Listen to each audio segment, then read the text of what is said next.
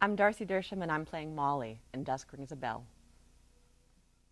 Molly's encounter with and interaction with Ray forces her to question a lot of her beliefs and how far she's willing to go to forgive someone, to empathize, put herself in their shoes, and ultimately, I think she ends up falling short.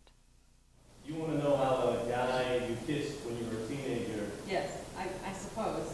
Not that kissing someone 100 years ago gives you huge insight into who that someone's going to be, but... But you're curious. Yeah, I guess I'm curious.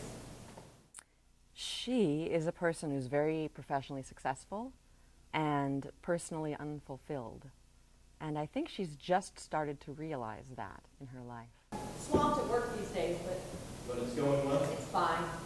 I work for a guy named Jeff. He's fine. Not that Jeff and I are...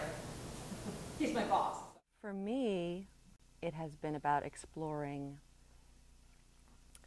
who you want to be and who you end up being, identity, and also what role memory plays in the sculpting of that aspect of your identity. I think audiences will enjoy the fact that it's very intense, and to watch it unfold, I think will bring a level of anticipation and reward that you don't get in a lot of plays.